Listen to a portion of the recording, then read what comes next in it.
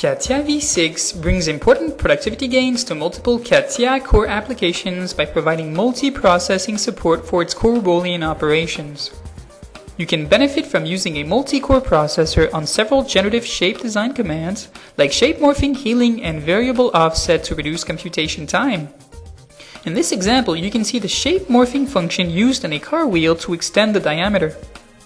The same operation performed on the same machine takes 75 seconds in the V5 compared to only 38 seconds in the V6R2012, which corresponds to a performance gain of almost 50%. The reason is that the new version fully leverages the 4-core processors, whereas in the meantime the V5 can only leverage one single processor.